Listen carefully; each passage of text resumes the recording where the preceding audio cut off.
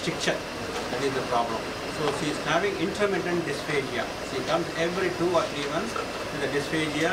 When we see, what we see is a fibrous stricture in the upper and mid esophagus, for which she requires dilatation. How to manage a stricture in the esophagus is a big topic. So what we are going to show here before we do this case is 2 types of dilator available. We will show you. After that, we will demonstrate to you endoscopically how the stricture will look like and how to measure the size of the stricture. And when you take a biopsy, when you suspect malignancy, then how to go beyond the stricture, then how to pass a guide wire, then how to dilate, and when you perforate or if perforation happens, unfortunately, how to recognize and what investigation to do. So these are all the questions have to be answered at the end of this particular session. Okay, so with that little introduction, let us start the procedure. So let us start with the preparation. As I said, a good preparation means half procedure is already done. You have to get everything done. So I wanted this patient a dilatation done. An ideal dilatation setup is only in OT, where you have a CM control. Because when I do a dilatation, I have to be sure that I am in the esophagus, inside the lumen. I am not in anywhere. The only way to ensure is by image intensifier. So that limitation we have now. But because I know this case already, we have done several times, we can do it in the outpatient setting also. So we have to select simple, straight, easily dilatable strictures for the beginning. For a tortuous stricture, very tight stricture, stricture at the ends of the esophagus, like the upper end or the lower end, where there is a little change in the direction, you better you do it under CM control. Like for example, if this patient comes with a post-cricot stricture, I can't do it here. It's difficult. Late OG junction, at least in the first I will do it in the data. But here in the mid esophagus, usually it is straight stricture, no problem. So I have 2 types of dilator. The one dilator is this one. This is called a balloon dilator. Okay, you can see what I have in my hand is a balloon which is in a compressed format. Okay, this is otherwise called a CRE balloon. Okay, this is the controlled radial expansion. CRE stands for controlled radial expansion. What do you mean by controlled? When I have a special device that is called inflation device. See, there is a special device, inflation device. I will bring up. So there is a pressure transducer. So as she twists this handle of this inflation device, the water will go and it will dilate the balloon. And the pressure will be shown here. As I exert more and more pressure at a controlled way, this will keep on dilating in a preset diameter. For example, in this pressure of this PSI, okay, per square inch, it will go this diameter. So this is meant to dilate up to 15 millimeter at a set pressure. That's why it's called controlled radial expansion. It will expand all around, 360-degree radial expansion. This will go what? Through the biopsy channel. So this is why it is otherwise called a TTS balloon, through the telescope balloon. This is the ideal one to do, but unfortunate thing is it is expensive. Ideally it is a disposable. Once you use it and you can't reform and use it. But we here in India are very unique that we know how to reuse the disposable things. So we have some techniques of, so this already has been used in 3 cases. We clean it, we ETO it, then we again reuse it. Okay, so that's what we do. Otherwise it is this, that's why each one costs around 15,000 rupees. So it is expensive way of dilating. So through the telescope, CRE balloon.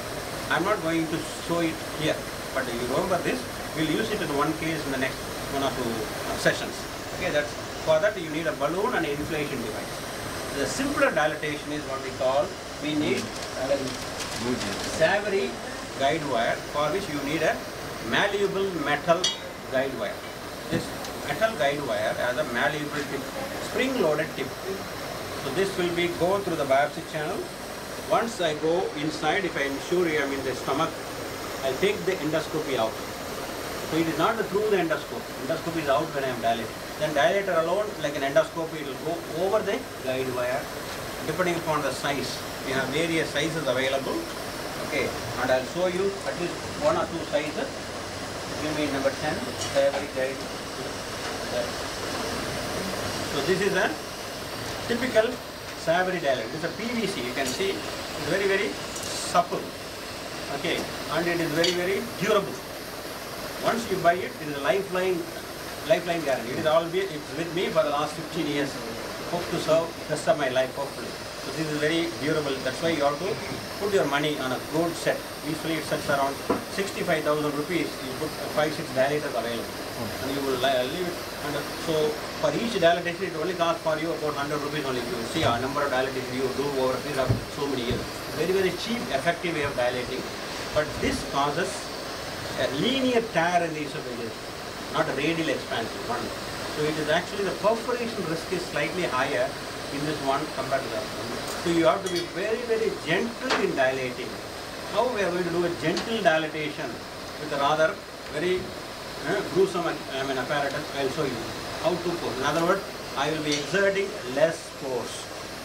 I won't use my right hand, I will use my left hand less force. That is the one beauty of this procedure, is using less force.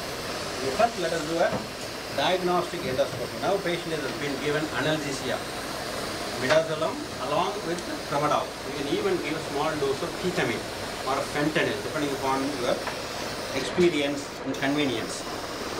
Nasal cannula is given, pulse oximeter is there, patient is comfortably seated. I am entering the esophagus. You are seeing the post-cricoid region. Entering the esophagus. As you can see in the monitor now, you will be seeing the stricture. See, this is stricture. It's very tempting to go, but if you go here and here, they are all flimsy. You can perforate. Okay, it is actually the diameter is normal esophagus diameter is around 2 to 2.5 centimeter. Okay, now this area has a diameter of about a centimeter. Open. See, it is up to here. See, the size is around here. See now, so this admits only just about admits this. So it means about a centimeter in diameter. Whereas here is a normal. See, open. So it admits how many? You can see 1, 2, 3. So this is the normal esophagus. Close it. That is abnormal esophagus. As you go closer, because of magnification, you will be tempted to go. You will be very careful. You have to understand there is a fibrous stricture there. Okay. So you are just stay there and then see the distance. 20 meters. This is a 25. From here to here, I can see beyond that also normal. You can see through the stricture. Sometimes you may not be able to. Then I will put the malleable guide wire. We carefully see. This is the area repeatedly it was torn. So you can see there little wedge like a shallow like an everywhere. Every time when I do dilatation, that's where it splits open. Okay, and now it is all nicely covered by mucous fibrous tissue, not mucous. Okay, now it should go easily there. The guide wire should go easily. I presume now it is in the stomach. The only way to ensure, if I want, in this case, I can go, but I'll avoid doing it because I have to teach you the right way. So you not go all the way. Just keep feeding the guide wire. Your staff there at the other end will catch the guide wire. Okay. Then the next important thing I'll do is measure the length of the guide wire which is outside the patient. Very important. I'll just go the nearest to wall. It is hitting the wall, and after that there is about another 6 inches or so. That is the length. That length should not get shortened or lengthened. If it is lengthened means the guide wire has come out. So that is one way. So I know the measurement. Now I feed the dilator number 10. When you remove the endoscope, how far you are sure that you are pushing the same length? Okay, that is what? That is by experience. That is, I take the endoscopy 5 centimeter back, I will push it 5 centimeter in. First you pull 5 centimeter, then we push back. Keep feeding the guide wire as you come back. That is called railroading. That is a very important thing. Okay. This only comes with experience, and also your staff should also be very cooperative. Otherwise, what will happen? As you take the endoscopy, the guide wire, especially now I will show you what mistakes we can happen. So there should not be any buckling of the wire. The wire should not buckle like this. Okay. Right. So you go, for example, if there is any suggestion, I go a little twisting movement like this. engage in the oral cavity and get some lubrication, and a good lubrication, and the patient will resist your dilator. So patient is going to do extension like this. So occiput hand on the occiput is very important, my assistant. So she will fix the guide wire. So only way is, only the dilator will go, and the dilator is fed by my left hand, which is supinated, not pronated, and the exerted force is coming from my shoulder, which is adductor on my side. If you keep it like that, it is forceful. So I am keeping like that. So gently, with my wrist movement only, it will go, and there should not be any undue resistance. There are markers in the dilator, like 40, 50. I have already gone up to 40. So that means I have crossed stricture. Now I am going to take it out. How I take it out? I go to the tip of the dilator like this. I feed the guide wire. I pull the dilator. I feed the guide wire. Pull the dilator. I feed the guide wire inside and pull. Feed. So it is a two-way process. One goes in, one comes out like this. And as soon as it completely exits dilator, she caught the guide wire. She starts to do that. Now my other staff will take the whole thing out. There is no blood here. That means we haven't breached the mucosa. Another damage hasn't been done yet. Once you see the blood, stop it. That means you have done. Further thing is going to cause more trauma. Now we will measure it again. We measure it again. You see, there is a centimeter longer. If at all, slightly, if at all, but not too long. So we are happy. We are not too unhappy. For example, if it is like this, then I will either push it in, or I will take it out and do it under vision one more time. So dilator position is very, very important. Ensuring the the guide wire is in place, I am going for the next size. Okay, I have a 12 size. We follow a rule usually, that is the rule of 3. So if the minimum is 10, you can go up to 13. Okay, but we are going to stop here at 12. Always under dilate. After all, the patient has to eat little better. If you are trying to make them eat normal food is very difficult. So as I said, avoid buckling like this. So for that I do a little twisting movement like this. Once it goes into the oral cavity, very rarely the problem will happen. Okay? And plenty of lubrication. You can see how much we use. All this jelly we use for a solo scan. Now we use liters of them, loads of them. So just to go in, she is fixing. Then I will go a little twisting movement. Go, and I look at the size.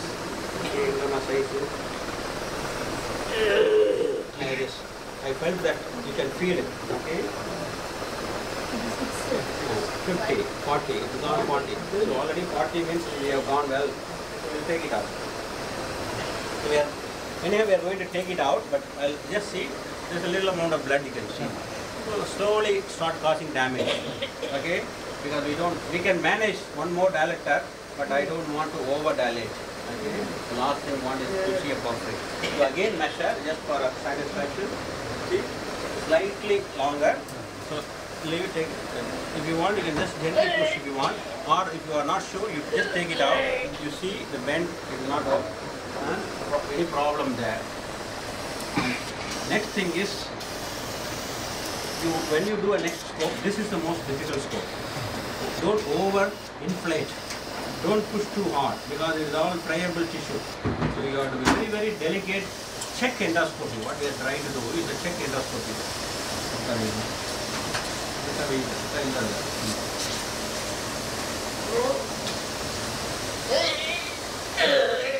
Aladama. Wash kuduma. When I touch, that's where it's torn. Okay? But you have to make sure going in. I'll come back and show you. Mid-esophagus always you be very careful. The fibers you keep on enlarging, and one day you can develop a tracheoesophageal fistula very easily. So I'm just, this is the OG junction. Wash.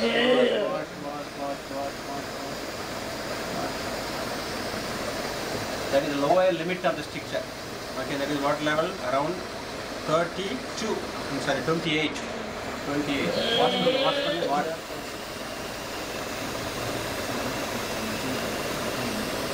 See, that is the fibrous tissue. Okay. That is what touched. Okay. There is no defect or anything. Don't worry about that. There is a muscle, circular muscles. You are able to see fibrous tissue, circular muscle, little blood clot there. That's why it's giving. Previous dilator, little hematine pigment, pigmented area.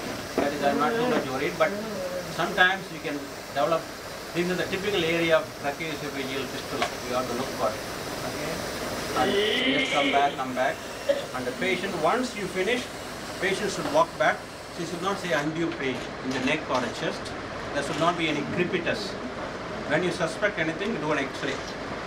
Or you do a water-soluble contrast and you do look for any extravasation of contrast. And if the patient is okay, allow her liquid diet within 2 hours. And we do nowadays as outpatient procedure. But if there is a small perforation or if you suspect perforation, immediately admit the patient. 48 hours to 72 hours, keep the patient ill orally. PPI, IV antibiotics, invariably this settles. In a very large perforation, if it happens, unfortunately, then there are some remedial measures possible now endoscopically, like deploying a stent also. So you should not be deterred, but at the same time, I said, careful dilatation. We can always have next time. This patient, if she wants to say, doctor, you have dilated, but still I am not enjoying my food. Next time, ask her to come early. Then try to go from 12 to 14 rather than 10 to 14. Slowly dilate, serial dilatation. So this is what we need to do. And what is the alternative to serial dilatation nowadays we have a removable stent is available. So what we do in this patient, bring the patient, put a removable self-expanding covered stent. That stent will remain there for about 6 to 8 weeks. So that the whole fibrosis, everything will happen, then you remove it. So, in other words, dilatation happens over a period of several days, so that will be much better. So, removable covered stent is a solution for an interactable stricture which requires repeated dilatation, or there is a failure of dilatation, or there is a stricture soon after dilatation. Like this condition, so in other words, there are solutions for each condition. The problem you don't want to face is a perforation.